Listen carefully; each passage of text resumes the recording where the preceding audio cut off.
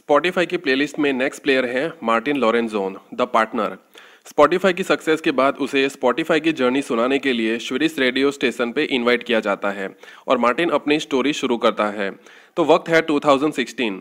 Daniel की शादी के मौके पर वो लोगों से उनकी स्पॉटिफाई की स्ट्रगलिंग जर्नी बयां करता है और डैनियल की तारीफ करते हुए इमोशनल हो जाता है और वो भावनाओं में इतना बह जाता है कि वो डैनियल की कुछ ज्यादा ही पर्सनल तारीफ कर देता है। समझ रहे हो? समझ रहे हो आप? समझ रहे हो? मार्टिन अपने इस बिहेवियर को एक्सप्लेन करते हुए कहता है कि हमारे ब्रेन में न्यूरोटिपिकल फंक्शन होता है जो हमें कब, कहाँ, कैसे और क्या बोलना है ये फिल्टर करने में हेल्प करता है। लेकिन इस मामले में मार्टिन के दिमाग का स्क्रू थोड़ा ढीला था और वो बचपन से ही ऐसा था। उसकी रूल ब्रेकिंग एंड हरफन मौला वाली पर्सनालिटी उसे औरों से बिल्कुल अलग बनाती थी। लेकिन लोग उसके बारे में क्या सोचते हैं उसे कोई फर्क नहीं पड़ता था। And that is what makes Martin so special. Martin believe करता था कि be who you are and let the world adjust. फिर हमारी कहानी जाती है कुछ साल पीछे। मार्टिन स्पॉटिफाई से जुड़ने से पहले ट्रेड डबलर कंपनी का को फाउंडर था। तब उसकी पहली बार मुलाकात होती है डैनियल से। मार्टिन उसकी ability and presence of mind से काफी इंप्रेस हो जाता है। वो समझ जाता है कि बच्चा टैलेंटेड है और इसमें कुछ तो दम है। डैनियल मार्टिन को अपनी एडवर्टिगो कंपनी 10 मिलियन में बेच देता है। तब वो सिर्फ 22 साल का था। इस खुशी में वो बार में सेलिब्रेट करने जाते हैं तो डैनियल से ज्यादा मार्टिन सेलिब्रेट कर रहा था। वो कहते हैं ना कि बेगाने की शादी में अब्दुल्ला दीवाना, कुछ ऐसा ही सीन था। But that's who he was. एक दिन मार्टिन जब रास्ते से जा रहा था तब उसकी नजर पड़ती है डैनियल पे जो अपनी मिलियनर लाइफस्टाइल की नुमाइश कर रहा था। मार्टिन उसे अप्रोच करता है और उसे कहता है कि मेरे बच्चे बहुत मजे कर लिए, चल अब कुछ धमाका करते हैं। डैनियल कुछ समझ नहीं पाता और वो उसे ले जाता है कसिनो में। मार्टिन लाखों के चिप्स लेता है और कहता है कि तू सिर्फ आइडियाज पिच कर और मैं उस पे पैसा लगाऊंगा।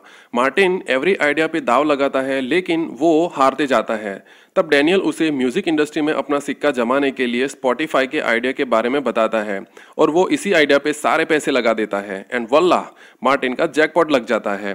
इस वेंचर को शुरू करने से पहले डैनियल मार्टिन को कहता है कि यार शुरू में सब एक्साइटिंग लगता है और जैसे ही चुनौतियां आती है तब कोई साथ नहीं देता और तुम भी वैसे ही करोगे। मार्टिन कहता है कि मेरे बच्चे, मैंने अभी अभी तेरे अकाउंट में $12 मिलियन डिपॉजिट किए हैं एज अ स्टार्टिंग कैपिटल और मैं चाहता हूं कि तू एक परफेक्ट चीज बनाए और मुझे बार बार परेशान करे और उसके बदले में मुझे तुझसे सिर्फ एक चीज चाहिए जो हर रिश्ते की बुनियाद होती है और वो है एक दूसरे पे भरोसा करना।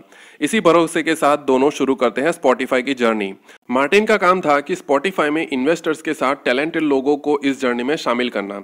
वो अपने दोस्त निकोलस को कंपनी में शामिल करता है जो एक मास्टर नेगोशिएटर था, लेकिन इससे भी ज्यादा वो मार्टिन का भरोसेमंद इंसान था। मार्टिन उसे बिजनेस मॉडल समझाता है और वो भी स्पॉटिफाई से जुड़ जाता है।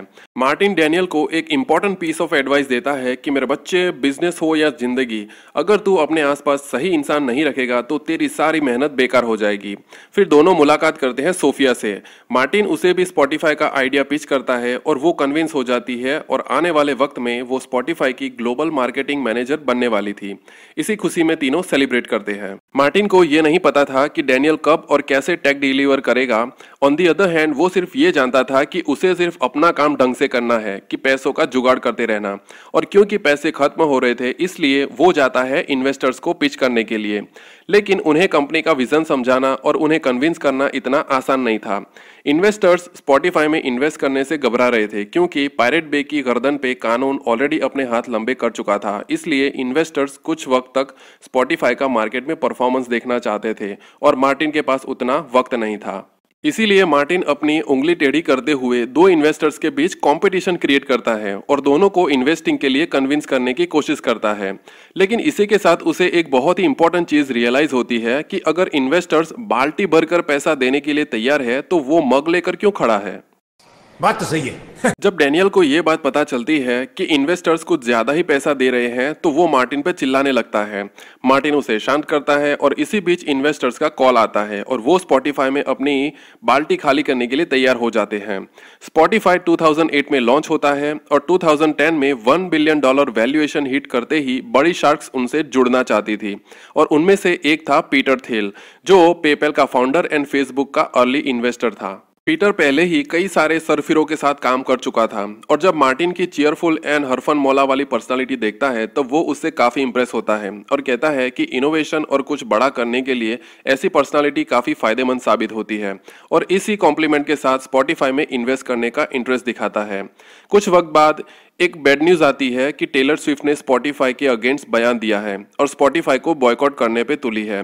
अब वो ऐसा क्यों कर रही थी ये जानने के लिए आपको देखना पड़ेगा लास्ट एपिसोड।